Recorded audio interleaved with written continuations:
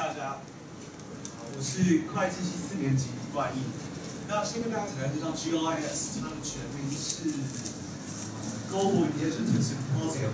所以在过去的时候，我们自己都是亚洲学生，我们比较向往像这种焦点的讨论方式或这种对话，其实你们可以知道几乎没有。那一样的，所以当我们在很多学校都前去国外的时候，很多这种 workshop、symposium、conference 的会议形式，不断的比如雨后春笋产生的时候，台湾却看不到。那甚至可以说，以亚洲为中心的声音的汇聚也看不见。那这是我们创业的初衷，一个学生的、一个亚洲的、一个青年的对话，那就是 GIS 台湾成立。那今天的题目是：这世界都很大，我们可以在舞台上发挥。这就说明我们如何引进不同的资源来这边。那这个是我们去年的时候我们会期，每年7月份的暑假，那我们 delegates 与会员 NTU 的状况。那这是我们的开幕式，那就简单2张图片，勾勒简单的轮廓。那究竟在做什么？刚看起来是一个7月份1年一度的国际会议，但是如果自己是当学生都久了，知道如果只是一个长官的致辞、行礼、合照，只有 end， 这样是没有效果的。所以我们往后回推，在我自己是第5届的 GIS 台湾，我们做的第一个变革是，我们过去是1场的论坛，就是5天级的一个国际会议，转而变成是一个1年期的学生平台组织。所以先透过与会的学生的参与，你们每个人的自发性。而我们开始引入先学术界的资源，尤其是台大教授或中研院的一些学术资源。而学生到了，人到了，企业有兴趣，实务界有兴趣，那辅以他们的资金或他们的实务经验。那我们希望这个循环最后的下一步是学生再次发声，因为掌握了技术资源跟学术资源，学生的刚刚突发奇想，可能疯疯癫的创意，像玩文字这样疯狂的创意，有机会再重新从学生这边开始。那这是我们之前的一些介绍，这都是在一开始新的活动，用我们 workshop 的形式或咖啡的形式。那一开始先汇聚更多学生来，然后这个张以明先生，张以明先生就是玩媒体。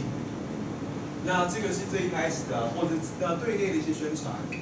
那接下来是我们7月会期前的讨论，以我们那一届为例。Strategy under competition， 我们去年的主题是定焦在竞争。那同样是竞争，我们要讨论什么？那举例来说，这可能是22K 的议题。那现在我们有些讲者，大家可以选择一下哪些讲者是22K 好的主题。第一位是 Mr. Jamie，Mr. Jamie 是创投，那他是投网页或 App 软性的最大的创投 ，Mr. Jamie，sorry。那第2位是教育部技职司的司长李彦司长。那像我们像台大是高教司，台科大是技职司，由技职司统领我们的一些学生计划。那第3位是一直以来都是很热门的劳委会的主委候选人，是政大的陈之约教授。那他的属性就比较中立，就比较为劳工阶层服务。那第4位孙永仁先生，他就是你看到任何劳工团体都带头冲，之后洒热血，之后拿着麦克风大喊。就完全为劳工发声，就漠视我们资本主义。那这4个人谁适合谈22K？那我们最后的决定就是4位都邀请，希望他们一同对话。那像这样的形式也是从他们的领域议政回馈到学生。当举办 GIS 台湾的各系列活动的时候，每一位参与者的立场不一样，你的专业背景可能截然不同。但是就是因为我们的不同，我们的不一样，我们的对话交集出来的创造。才是这个社会新的东西。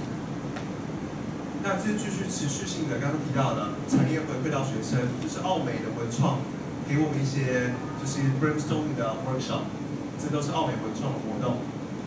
那这个是 IOH 是一群像 MIT、MIT Sloan、Stanford 的一些毕业学生，台湾的毕业学生，他回到台湾组织一个网络平台，希望让以后的在台学子想要申请国外学校有一个对话平台。那他也是我们的合作伙伴。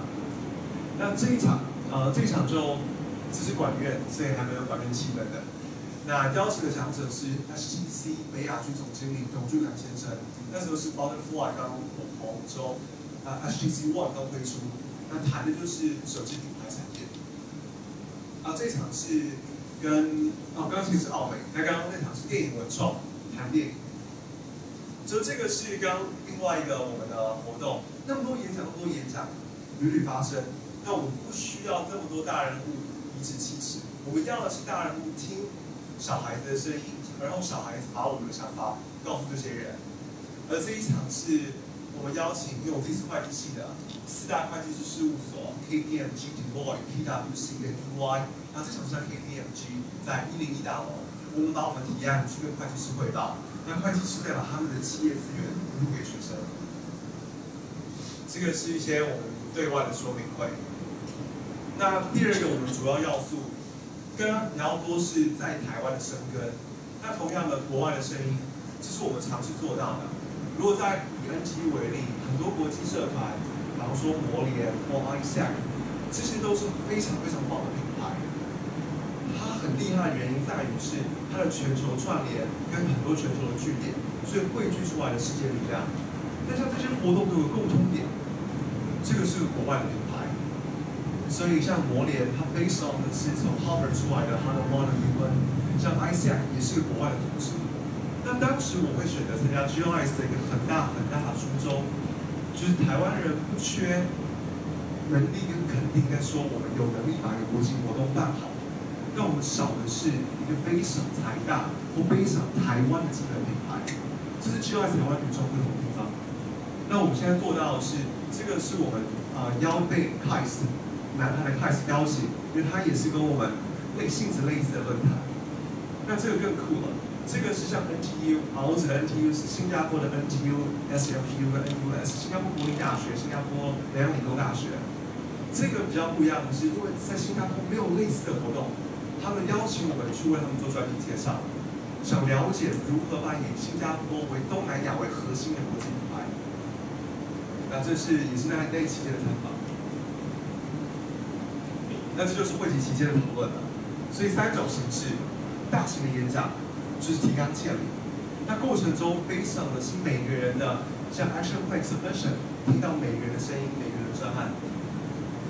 那在 workshop 之后是聚集的会诊，我们可以谈教育聊教育。我刚刚那个就是台大校长跟香港城市大学的校长郭伟先生，这位是前副先生，谈的是两岸政治。那这是在4大再次齐聚。那这是我的一些宣传。那我们要的就是再一次相信学生的力量，那把学生力量汇聚到让这个社会愿意去听我们的声音。但这过程中，我们并不是不实践、不可以修饰，我们寻求老师的协助，我们寻求实务界人的指导，而在过程中让我们的东西更可行、更实务，然后最后是在反馈。那这个是当时办活动的时候的一个简报。抱歉。不是当舞者，他们全名被遮住了，是去当舞者。台大学生办论坛。所以最后这就是我们的一些呈现跟分享。对，这都是一些团队的气氛的运作。那最后想说的就是，今天对我而言其实还蛮 surprise 在于，原本受到邀请是台大焦点，但是很开心的是看到很多非台大的人。因为最后我们从 GOIS 第5届到第6届，能有今天是靠的是很多校内的老师或同学的协助。但我们如果能有明天，会在有更多外校同学的支持跟合作。那可能跟大家想象不大一样的是，我们并不是个有钱的学生组织，之后就是拿钱花钱执行。其实相反的，我们也是从零开始，从说服台大开始。事实上，说服台大以后，我们经费中也只有1/3来自学校，剩下2/3就是100多万的钱是靠我们自己募足。